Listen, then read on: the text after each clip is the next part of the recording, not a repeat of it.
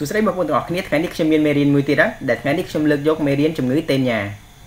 នេះគឺជាមេត្តារបស់ខ្ញុំគឺមានដោយរាល់ដងទីមួយខ្ញុំនិយាយអំពីនិយមន័យនៃជំងឺតេញ៉ាគឺជាដង្កូវដែលមានរាងសំប៉ែតដែលរស់នៅក្នុងពោះវៀនរបស់សត្វខ្លះសត្វអាចឆ្លងតេញ៉ាទាំងនោះបាននៅពេលដែលវាស៊ីស្មៅឬក៏ផឹកទឹកដែលផ្ទុកនៅពងតេញ៉ាហើយនៅពេលដែលយើងបរិភោគសាច់សត្វដែលផ្ទុកនៅតេញ៉ាដែលចម្អិនមិនបានឆ្អិនល្អនោះគឺជាមូលហេតុចម្បងនៃការឆ្លងតេញ៉ានៅក្នុងខ្លួនមនុស្សយើងហើយបើនៅក្នុងខ្លួនមនុស្សជាធម្មតាវាបណ្ដាលឲ្យមានរោគសញ្ញាតិចតួចនិងងាយស្រួលព្យាបាលក៏ដោយជួនកាលវាក៏បង្កឲ្យមានបញ្ហាធ្ងន់ធ្ងរនិងគំរាមកំហែងដល់អាយុជីវិតបានមូលហេតុនៃជំងឺតេញ៉ានោះគឺមានតេញ៉ាចំនួន6ប្រភេទដែលឆ្លងទៅខ្លួនមនុស្សយើងគឺមានតេញ៉ានៅក្នុងសាច់គោតេញ៉ានៅក្នុងសាច់ជ្រូកតេញ៉ាទឿតេញ៉ាដែលមាននៅក្នុងសាច់ត្រីតេញ៉ាដែលមាននៅក្នុងសាច់កណ្ដោនិងតេញ៉ាមាននៅក្នុងសាច់ឆ្កែមូលហេតុដែលនាំឲ្យមានជំងឺតេញ៉ានោះគឺវាបណ្ដាលមកពីតេញ៉ាដែលមាននៅក្នុងសាច់គោតេញ៉ាដែលមាននៅក្នុងសាច់ជ្រូកតេញ៉ាទឿតេញ៉ាដែលមាននៅក្នុងសាច់ត្រីតេញ៉ាដែលមាននៅក្នុងសាច់កណ្ដោនិងតេញ៉ាដែលមាននៅក្នុងសាច់ឆ្កែតេញ៉ាទាំង6ខាងលើនេះគឺសិតតែជាមូលហេតុដែលនាំឲ្យមានការឆ្លងតេញ៉ាទៅក្នុងខ្លួនរបស់មនុស្សយើងរោគសញ្ញានៃជំងឺតេញ៉ាមានដូចជា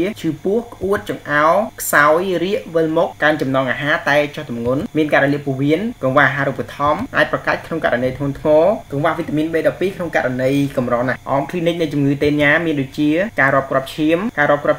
គឺយើងឃើញថា hypochromic microcytic anemia eosinophil នោះគឺឡើង IgE level គឺឃើញវាឡើងមួយទៀតយើងយកលាមកទៅមើលនៅ microscope ដែលយើងមើលលក្ខណៈរបស់ពងរបស់តេញ៉ាដែលមាននៅក្នុងលាមកហ្នឹងយើងអាចធ្វើ ELISA test ហើយយើងអាចធ្វើការថតដោយយើងថត X-ray CT scan ហើយនឹងធ្វើ MRI ហើយនឹងការថតទៅលើខួរក្បាលហើយនឹងធ្វើ ultrasound ទៅលើផ្នែកពោះហើយនេះគឺជារូបដែលយើងអាចមើលវាឃើញនៅពេលដែលយើងយកលាមកទៅមើលនៅ microscope ការញែករោគវិនិច្ឆ័យដែលវាអាចជាសត្វល្អិតផ្សេងទៀតដូចជា intestinal flash ពពួក Fasciolosiboski Fasciola hepatica Fasciola gentica បើវាជាពពួកសត្វល្អិតហ្នឹងគឺយើងប្រើ bitheonol 30 ទៅ 50 មីលីក្រាមក្នុង1គីឡូក្នុងមួយថ្ងៃប្រើរយៈពេល15ថ្ងៃហើយនឹង